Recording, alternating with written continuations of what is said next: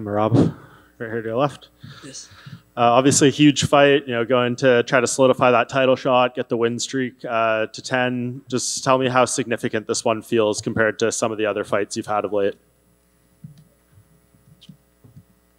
It's a big fight, but actually it feels like a normal fight. But I have I have a big challenge, Henry Cejudo. Otherwise, it's just normal fight. I'm a professional, and every fight is very serious. Especially in UFC, this fight important like before. Where do you think Henry is coming into this fight? Because he was here a bit ago, and on one hand, he says, if I win, I'm going to get the next title shot, then I'm going to go to 145 and fight for the belt there. But if I lose, I'm done. I'm retiring. So where do you think he is mentally? Like, do you think it's bad for him that he seems to have one foot out the door a little bit? No, I think he is right place because he talks from the facts. Because if he beats me, of course he will fight for the title because he was champion, and he lost against the great champion Aljamain Sterling split decision, and he's big name, a very good fighter, and if he lost, then of course he's not gonna just keep fights, then get again the number one contender fight. Of course it takes time, and now he has a family, he has money, and I don't think he just wanna fight. He wants only gold, and so if he loses against me, of course he's gonna retire because it's gonna take more time to him take this spot again, and so I think he's talking from the facts, and either everything or nothing for him. And that's how his mentality. That's why he's dangerous, because I know he will try everything for win this fight, and I'm sure he's hungry, and I know how hard he wants, because that's how hard I want to, because I never got opportunity fight for the title, and I wanna have this experience, and that would be huge for me and huge for my country. Do you think that makes Henry more dangerous in the fight? Like you said, he's going to leave it all out there. Or do you think it's an advantage for you if you go out there and you maybe win the first round dominantly, you can sap some of his will and his energy? A fight against Henry, every round will be very hard for me. If it's 5 rounds, then yeah, I will say like 4th round or 5th round I will be more comfortable. But 3-round fight, Henry will be dangerous any second, and I'm just I'll be just very focused, and no, I think it keeps him dangerous because I don't think. Yeah, because I think he's mentally strong. Even he knows, he has to beat me. Otherwise, yeah, he's done. And he's fighting for beat me, and he wants the belt. There is no question here. And same thing like when I was fighting Jose Aldo. He was coming from 3-fight win streak when he beat Chito Vera and all other contenders. And if he beats me, then he was supposed to fight for the title. But I beat him, and then he don't wanna go back down to Lara and then keep coming again. So it's gonna be same thing, Henry. So Jose Aldo after me retire. So I think, yeah, I don't think Henry wants same thing. He wants to win the belt again after he coming from retirement. How many times do you think you can take down an Olympic gold medalist in 15 minutes? Actually, I'm not focused on this because it's a fight. He is better wrestler than me. He has an Olympic gold, I'm sure if we're wrestling, he will beat me in wrestling rules. But in MMA, I think I will do very, very well against him, because it's a MMA, it's a fight. It's totally different game, and I'm focused on win the fight, and I'm not focused of take him down because it's a fight. It's not wrestling tournament, it's not Olympic game. We understand he has a gold medal, I know, but in MMA, all I want to do is just win, even if I have to just kicking all day. I will do that. And just last thing, we've seen some of the great videos you put out in the lead up to this. You know, it seems like people are really enjoying them. Is this something you're doing because you feel you need to show more of your personality and get a bigger fan base going into a title fight? Or is this just always being you, now you're just getting the chance to show it? It's been always me. I like have a fun. I like have a positivity. I like. I'm fine to make fun of myself, make joke of myself, and I'm not afraid to people say. Some people, you know, like when 3 years ago when I post accidentally when I break ice and I cut my head, you know, and when I had this video, I posted this. I was thinking, if I post this, a lot of people will say I'm a stupid. Yes, I did make stupid accident, but this is my life. I'm not afraid. You know, that's what I'm doing. You know, I'm a MMA fighter, and this is a little crazy life, and I don't care. And I posted, and then yeah, everybody love it. You know, so and then it's always been me. Just I have the friend now who's helping me with editing, and it's so much easier to do this. I don't have to take a video by myself. You know, so it's so much easy to do with my training. So but the idea is my idea, and whatever was bothering me, like even Henry screw up my last name, and I want to teach him to how to say my last name. Like I want to see that a lot of people too, like my first name and last name same is how you read, you know, Merab Dvalishvili. I think it's simple, easy, and also like when champion called number 6, and the number 6 now calling number 4, and nobody wanna fight me. Then that was bothering me. That's why I make these funny videos. And then now the Henry Cejudo wasn't working with his coach, and I have a video with his coach before, and I added it, and I make funny video with this. So that was it. Merab, in the newest video that you put out, there's a scene that says how Georgians think I'm training, and it's you in the snow with the full armor. What is your background in like a traditional Georgian martial arts? They have like a khrido lead. Do you ever participate in this? I born in the village Wani, and I was fighting all the time outside. We was wrestling, and I grew up very wild. And then when I was 9, I moved to capital city, and after a couple of years later, I started training in judo, and my goal was to compete like high level, like Olympic, World Championship in judo. But 2008 they changed the rules, and I started sambo, but MMA came up, and I tried, and I fell in love with MMA, and I realized that was my sport, and that's what I should do all my life, and I transferred to MMA. So yeah, so my background is judo and sambo. Yeah. And so I'm just curious, what have you heard? What has Aljo helped you sort of train for this fight, since he's already fought Henry rather recently? Yeah, Aljo gave me good advice. Aljo told me to just do you know, just do your style. And Henry is good fighter. He's tricky, you know. He hits hard. He has good takedowns, everything else. But just do your style, you know.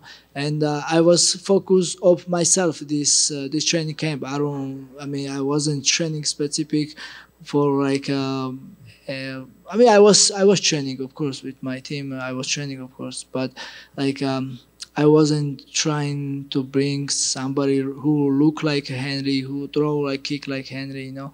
We was just focusing, just get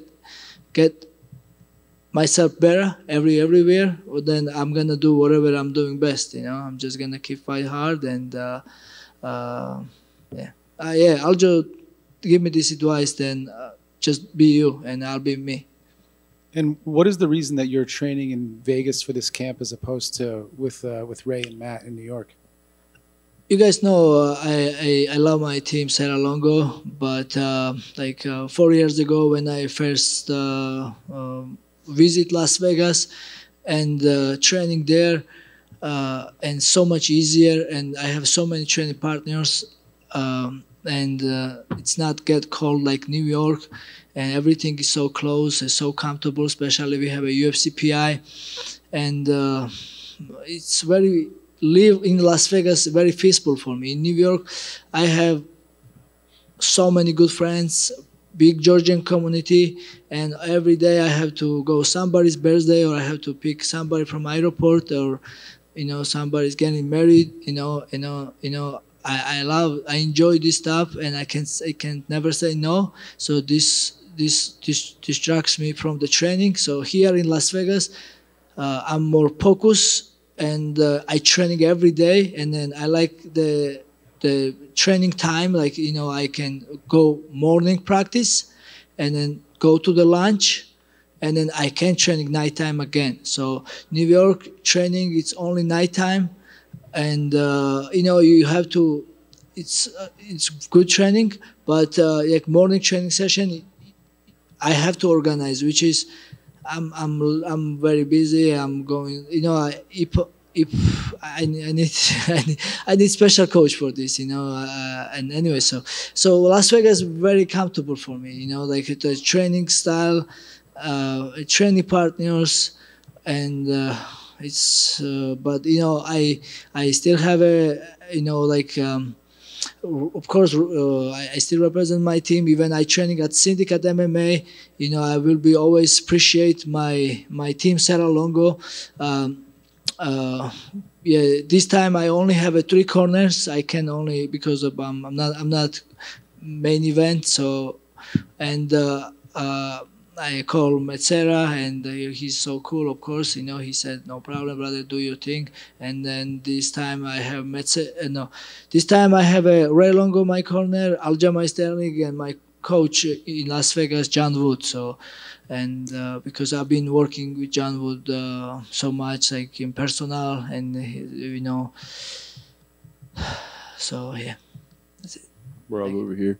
Do you think the fact that you helped prepare Aljo for his fight against Henry plays into your favor? Like, I already helped my teammate prepare for this guy. We learned from this guy at that fight, and now it's my turn. Now I know more about this guy. No, it's not like this, Yes, I did help Aljo, but even I was trying to mimicate Henry, but I'm not Henry. Aljo not Henry. It's Henry is Henry. He's no, yeah, I did study him. I did watch his fight, but it's still challenge. It's nothing's gonna help me. I have to just do my best and just be me. Yeah. Of course, those little nuances, it's Merab, but yeah, I don't think it's gonna help me or something. And obviously, there's a big Georgian connection on this specific fight card. You're fighting Henry Cejudo, and Ilia Topuria, who represents Georgia and Spain, is fighting for the featherweight title. So, what were your guys' conversations going into this fight week, and how are you guys feeling in this special moment? Yes, you're right. This is a big moment for Georgian people. The Ilia Topuria fighting for the belt, and I'm fighting for the #1 contender rank, and all Georgians so excited. Some people are going to watch fights in stadium. Of course, we have a channel like Sentanta Sports, ESPN in Georgia. So many people buy it already, and so many Georgians who lives here in US, they are coming to fights, and then the people are coming from other countries to US, especially for this fight. And me and Ilia, we just happy for each other. I'm so happy for my brother. He deserved, and hard work pays off for him. He's so smart. He's very he's organizing everything. His training camp, everything. He's so smart and strong and hard worker. And me, this is another challenge for me. Even I think I deserved fight for the title. I don't need another challenger. I don't have to prove again that I am #1 contender, but this is what it is. I'm not making this decision. I cannot control this. Yeah, I signed the contract. Now I'm going to fight Henry Cejudo. And, but yeah, after this, we talk after, because, yeah. Obviously, last one's from me. Following UFC 292, you said you showed your displeasure towards Mark Goddard and the way he stops fights. So, Yes. in case you show up Saturday night and he's officiating your fight, how would you deal with that?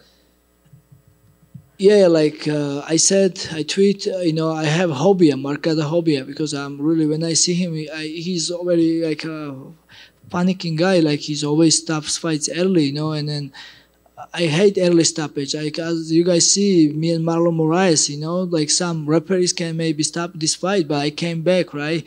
We all see that my friend Roman Dolidze got dropped, right? And then like many referees maybe will stop him, but he came back and he fought.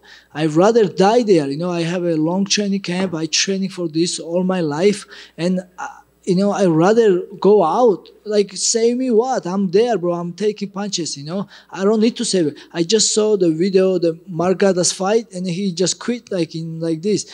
I'm nothing, man.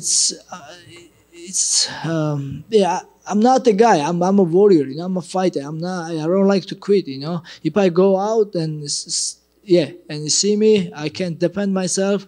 But if I'm moving, if I'm react, let me fight. Okay, that's my tongue. I respect everybody. I just please, like, I wanna tell all referees, please no early stoppage. I wanna be. Please let me fight, and because it's so hard, like to, change after we make result. We all know what happened to my second fight in UFC Atlantic City when I made the bell. Ricky Simon was trying to choke me, and I made it. But how I know is Margada was side referee, and he tell the judges and whoever, commission or whatever, I was in and out, and they said it's a TKO or something. But if I was out, why don't they stop me? If they don't stop me and they let me fight, they should just go to the score, who win the score. So but the judge, the referee who was in the octagon, he let me fight because he saw me. I was fighting and my eye was open. I was moving my leg and things like this, man. It's hard for me because I'm fighting. I'm there, and it's so much easier. Like, you referee and you can stop early or something. It's easy for you, but it's not. I want to fight. That's it. Because I can't control. If you stop, then I'm lost. But I'm in the fight. Understand? And very last one for me. Obviously, you mentioned that you're out here, or you're out in Vegas more often now. So you are putting in work at Syndicate in Las Vegas. So what is your favorite part about putting in the work with those great fighters and coaches that are inside that gym? Everything. I love my team, and I'm still visiting back New York, Long Island. This is my second home, Long Island. And of course, I love my coaches, Metzera, Ray Longo. We have a great relationship. I love those guys. We are a team. We are family. We always will be, and I will be always appreciate. But now, I live like 95% in Las Vegas. If I'm visit New York, of course, I'm going training with my team. And then if some teammates from New York fighting, I'm gonna support, go there. But in Las Vegas, there's so many things I like in Vegas. So first of all, I have a beautiful house and I live very peaceful. I have a pool, I have a jacuzzi, which even winter time goes hot. I can just jump in, no problem. I can hang out with my friends. And the training, like I said, it's easy. The go morning training, lunch in PI, and training again nighttime. Go home, hang out with my friends. I have a bar in my house now. Even I don't drink alcohol. My friends can come, enjoy the drinks. I'm a Georgian, and then I like to meet people. And it's in New York. Everything is hard. Nobody has time. In Las Vegas, like my friends from other states or even my country, they come in. Everybody come in Vegas. Everybody come in. Everybody have a vacation in Las Vegas, and everybody wanted to have a good time in Las Vegas. So, and then always you can have a nice, good time, have a fun, and same time you can be just training hard. And if you want, you can have a feast too. There is so many places to hiking, or running in the mountains, and like this. New York, it's hard. Thank you. Thank you, everybody. I want to say for Georgians, გენაცვალეთ ქართველებო, ძალიან გზნობთ თქვენს მხარდაჭერას და ეს საღამო აუცილებლად უნდა იყოს ჩემი და ილიას გამარჯვების დღე და ჩვენი ერთად ზეიმის დღე. ამისთვის ყველაფერს გავაკეთებთ, მეც და ილიაც. დიდი მადლობა მხარდაჭერისთვის, რა თქმა უნდა, გზნობთ თქვენს მხარდაჭერას. ასევე მინდა მადლობა გადავხადო ჩემს სპონსორებს, Sentata Sports, GA Logistics, ნაბეღლავს და პომანა ჯუს. მადლობა ყველას, გენაცვალეთ. Thank you, everybody.